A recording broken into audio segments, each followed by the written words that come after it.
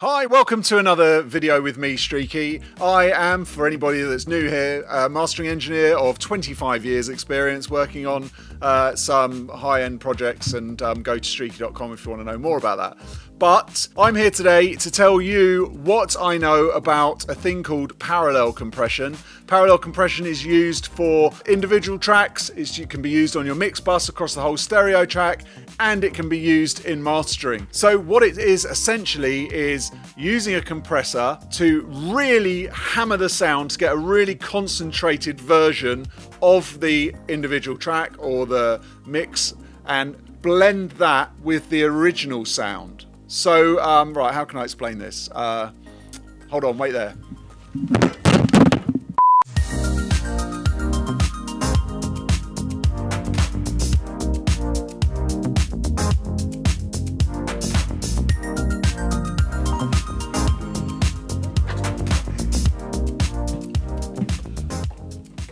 Right, so here we go. This is a visualization that I've come up with for parallel compression. We have your original mix. You can see a kind of orange squash juice that's thin, not very full of flavor and color and stuff. So what we do, we get a really thick version of it, a really thick concentrated version, and we pour that into it. And what it does, it blends with the original thinner one. So we have the really compressed, oh shit, that's straight all over my feet. And that goes in there, nice and thickens it up. And then you end up with a nice, thick, juicy sound from your concentrate, adding it in, blending it to the original thin one. So now you've seen that, let me explain to you how it works inside the computer so we can hear how that sounds. I'll show you a couple of ways how to do it, and then at the end of the video I'll show you exactly how I do it for mastering with a little twist that I think you'll like. So here we are inside Pro Tools, and I've got a track that was sent in by Luca. I'll do a link below to him. So we've got this track. This is our original track, so this is our thinner drink, if we're still using that visual analogy. So what I've done is I've duplicated a new channel. So in that new channel I want another copy of that mix. So this is where we're going to make the thicker, more concentrated sound. And so I want that routing to the same bus as this, so it can go to the same output. This is just my output channel here. And so what I want to do is bring up a compressor. So bus compressor. I showed you how to do gluey compression before, so that's in a link above or below in the description. So I've got it on a ratio of 4:1.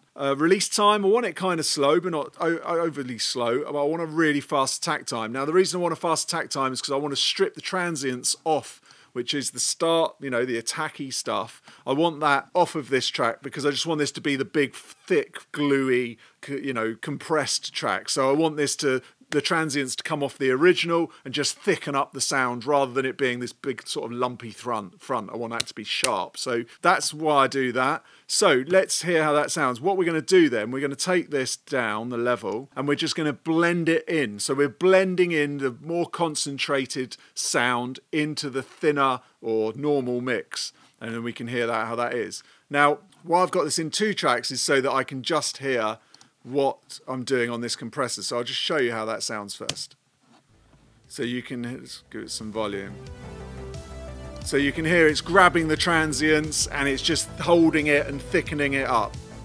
So I can hear exactly what that compressor's doing.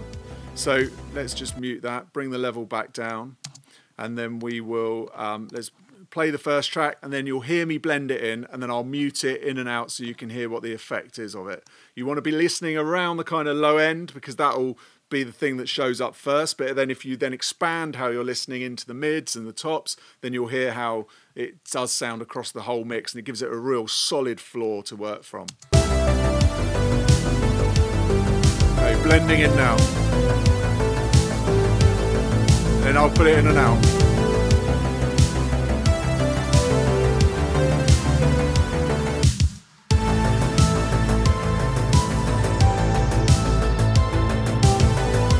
Don't really need too much.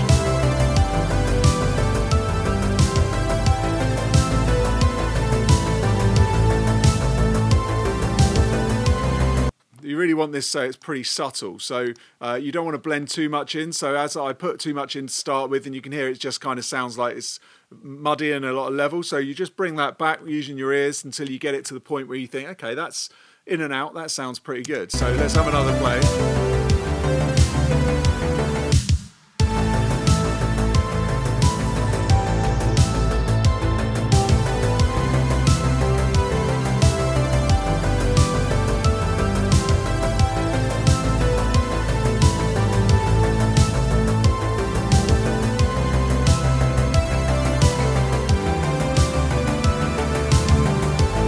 Okay, so there you go. That's how you do it in a very basic form. Now, the way I work this normally is I won't put a double channel here because I don't want loads of channels. If I'm doing any edits or something to the main one, I don't want to have to do that to the second one. So what I do, I have a send channel. So I've got another aux channel here. So in this aux channel here, where I've sent it in the sends here 2, 3 and 4. So I'm picking that up on the input of 3 and 4 there. Let's just move that compressor down, so we've still got the same settings as before. Move that down to, we had that around there, 3 something. And then, so it's exactly the same thing, but what it means is that I just haven't got this other channel playing so that I can then, use it in the same way, so you can hear how it'll work.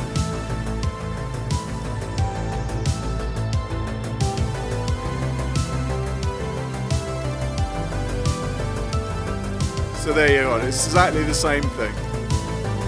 So if you're enjoying this tutorial so far, make sure that you press the like button. That helps the algorithm show this to more people like you. It also helps me out. Make sure you press the subscribe button as well and the bell because I do these every Monday, Wednesday, Friday, and then you won't miss out. Okay, back into the advanced tip. There you have it. That's kind of exactly the same thing. You're not using it as a double track, you're using it as a send. Now, the joy of this is, let me show you another little trick that I do, and I do this a lot. It's really good. What I'll do is bring up an EQ before the compressor.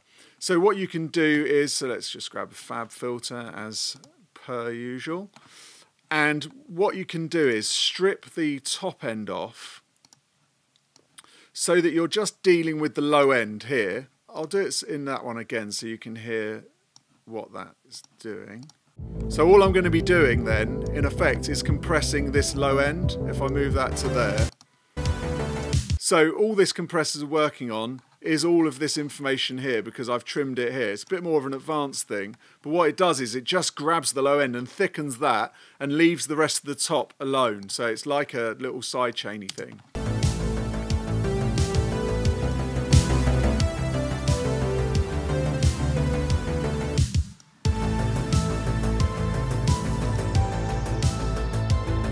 So you can hear it's just doing the low end. So all the tops are still in place. Just giving the low end some real thump. Where I got this trick from is kind of a New York parallel compression thing where, just to get that real kind of big low end going. So yeah, I'll play it through so you can have a proper listen to how that's playing.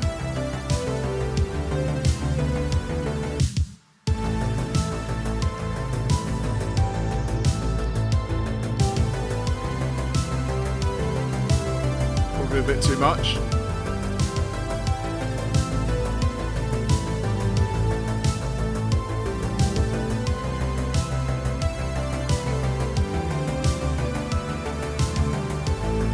So yeah, you can play around with this EQ as well, so you can do different things. You could also do that to the kind of top end to get a bit more smack. You can do it with the smiley face, but you lose a bit of the mid. So yeah, loads of ways to play with an EQ before you get into the compressor, and then play with the compressor.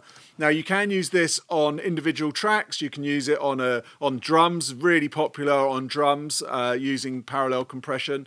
And then in the same way, you can use it on a mix bus the same way that I use it in mastering. So there's a few that's more advanced, using it with some EQ before, but just as a standard kind of big thumpy gluey sound, just use that compression, blend in the concentrate with the thinner one. Now watch the gluing video that's coming up next. That will tell you exactly how to use that compressor to glue it up so that you can practice this. Let me know in the comments how you use parallel compression, how you set it up in Pro Tools or in your DAW. It works pretty much the same in every DAW.